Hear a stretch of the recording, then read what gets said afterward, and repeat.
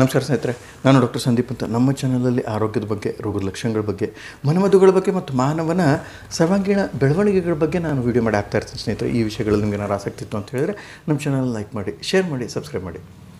So ಇವಾಗ ಒಂದು series ಮಾಡ್ತಾಯಿದ್ದೀನಿ ಸ್ನೇಹಿತರೆ, ಥೈರಾಯ್ಡ್ ಗ್ರಂಥಿಯ ರೋಗಗಳು. ಸೊ ಇದು ಹೆಣ್ಮಕ್ಳಲ್ಲಿ ಬಹಳ ಪ್ರಚಲಿತವಾದ ಒಂದು ರೋಗ.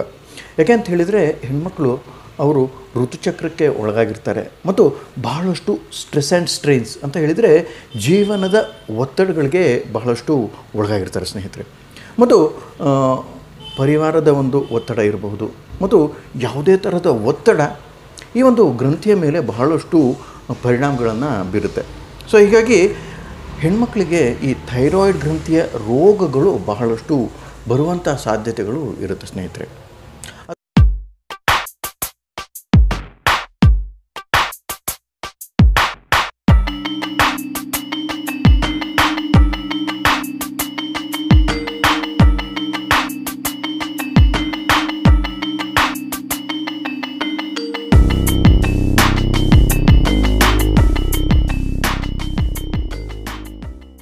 ಅದಷ್ಟೇ ಅಲ್ಲದೆ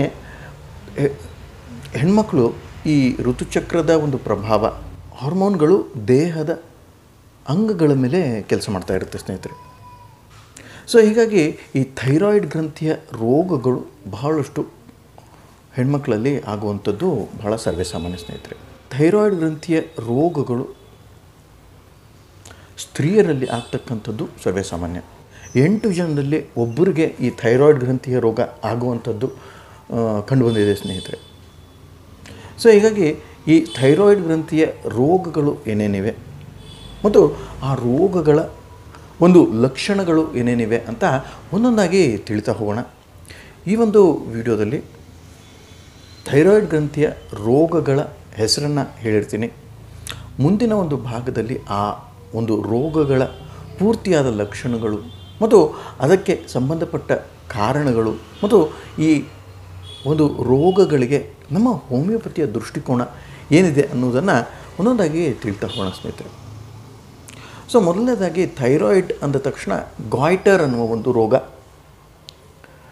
ಎಲ್ಲರ ನೆನಪಿಗೆ ಬರುತ್ತೆ. ಅಂತ ಹೇಳಿದರೆ ಈ ಕತ್ತಿನ ಒಂದು ಗ್ರಂಥಿ ಬಹಳಷ್ಟು ಉಬ್ಬನಾಗಿ ಕಾಣುತ್ತೆ. ಸೊ ಹೀಗೆ ಗಾಯ್ಟರ್ ಅಂತಲೂ ನಾವು ಹೇಳ್ತೀವಿ. ಸೊ ಈ ಗಾಯ್ಟರ್ ಅಯೋಡಿನ್ ಡೆಫಿಷಿಯನ್ಸಿಯಿಂದ ಬರುತ್ತೆ ಅಂತ ಎಲ್ಲರಿಗೂ ತಿಳಿದೇ ಇದೆ. ಆದರೆ ಈ ಗಾಯ್ಟರ್ ಅನ್ನುವ ರೋಗ ಥೈರಾಯ್ಡ್ ಗ್ರಂಥಿಗೆ ನೇರವಾಗಿ ಸಂಬಂಧ ಇರಲ್ಲ ಸ್ನೇಹಿತರೆ. ಸೊ ಅದಕ್ಕೆ ಈ ಗಾಯ್ಟರ್ ಅನ್ನುವ ಒಂದು ರೋಗ ಅಯೋಡಿನ್ ಕೊರತೆಯಿಂದ ಆಗ್ತಕ್ಕಂಥದ್ದು ಅಂತ ನನಗೆ ಎತ್ತಿಸ್ತಾ ಇದ್ದೀನಿ ಸ್ನೇಹಿತರೆ.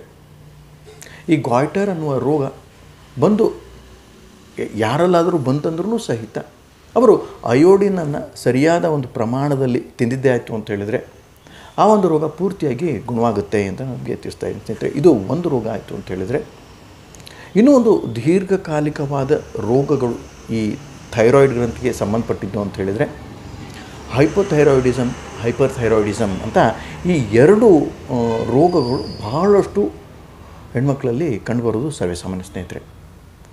ಸೊ ಹೈಪೋಥೈರಾಯ್ಡಿಸಮ್, ಹೈಪರ್ ಥೈರಾಯ್ಡಿಸಮ್ ಈ ಎರಡೂ ರೋಗಗಳು ಬಹಳ ಮುಖ್ಯವಾಗಿ ಥೈರಾಯ್ಡ್ ಗ್ರಂಥಿಯ ರೋಗಗಳು. ಸೊ ಇನ್ನೂ 2 ರೋಗಗಳಿದೆ ಈ ಥೈರಾಯ್ಡ್ ಗ್ರಂಥಿಗೆ ಸಂಬಂಧಪಟ್ಟ ಹಾಗೆ. ಇದು ಆಟೋ ಇಮ್ಯೂನ್ ಡಿಸೀಸ್ ಅಂತಲೂ ನಾವು ಹೇಳ್ತೀವಿ ಸ್ನೇಹಿತರೆ. ಆಟೋ ಇಮ್ಯೂನ್ ಡಿಸೀಸ್ ಅಂತ ಹೇಳಿದರೆ ಜೀವಕಣಗಳು ತಮ್ಮಷ್ಟಕ್ಕೆ ತಾವೇ ಒಂದಾದಮೇಲೆ ಒಂದು ಸಾವನ್ನಪ್ಪುವಂಥ ಪರಿಸ್ಥಿತಿಗೆ ಆಟೋ ಇಮ್ಯೂನ್ ಡಿಸೀಸ್ ಅಂತಲೂ ನಾವು ಹೇಳ್ತೀವಿ ಸ್ನೇಹಿತರೆ.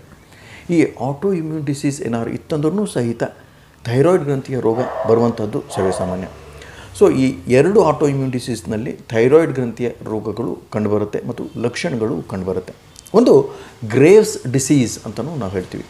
ಈ ರೋಗ ಬೇರೆ ಕಡೆಗಿದ್ದರೂ ಸಹ ಥೈರಾಯ್ಡ್ ಗ್ರಂಥಿಗೆ ಅದು ಸಂಬಂಧಪಟ್ಟಿದ್ದಿರುತ್ತೆ ಮತ್ತು ಥೈರಾಯ್ಡ್ ಗ್ರಂಥಿಯನ್ನು ರೋಗಗ್ರಸ್ತ ಸ್ಥಿತಿಗೆ ತೊಗೊಂಡೋಗಿರುತ್ತೆ ಸ್ನೇಹಿತರೆ. ಒಂದು ಗ್ರೇವ್ಸ್ ಡಿಸೀಸ್ ಅಂತ ಹೇಳ್ತೀವಿ.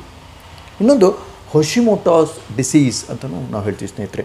ಈ ಹೊಶಿಮೋಟಾಸ್ ಮತ್ತು ಗ್ರೇವ್ಸ್ ಡಿಸೀಸ್ ಅನ್ನುವ 2 ರೋಗಗಳೂ ಸಹಿತ ಥೈರಾಯ್ಡ್ ಗ್ರಂಥಿಯ ಒಂದು ಲಕ್ಷಣಗಳು ಮತ್ತು ಥೈರಾಯ್ಡ್ ಗ್ರಂಥಿ ರೋಗಗ್ರಸ್ತ ಸ್ಥಿತಿಯಲ್ಲಿ ಒಳಗಾಗಿರುತ್ತೆ ಅಂತ ನಮಗೆ ತಿಳಿಸ್ತಾ ಇದ್ದೀನಿ ಸ್ನೇಹಿತರೆ.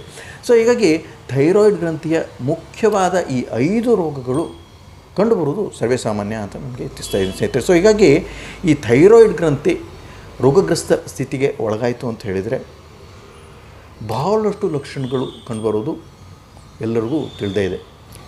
ಸೊ ಹೀಗಾಗಿ ಈ ಥೈರಾಯ್ಡ್ ಗ್ರಂಥಿಯ ಮುಖ್ಯವಾದ ರೋಗಗಳ್ಯಾವು ಮತ್ತು ಈ ಥೈರಾಯ್ಡ್ ಗ್ರಂಥಿ ಹೆಣ್ಮಕ್ಳಲ್ಲಿ ಬಹಳಷ್ಟು ಕಂಡುಬರುತ್ತೆ ಅನ್ನೋದನ್ನು ಈ ಒಂದು ವಿಡಿಯೋದಲ್ಲಿ ತಿಳ್ಕೊಂಡಿದ್ದೀವಿ ಸ್ನೇಹಿತರೆ.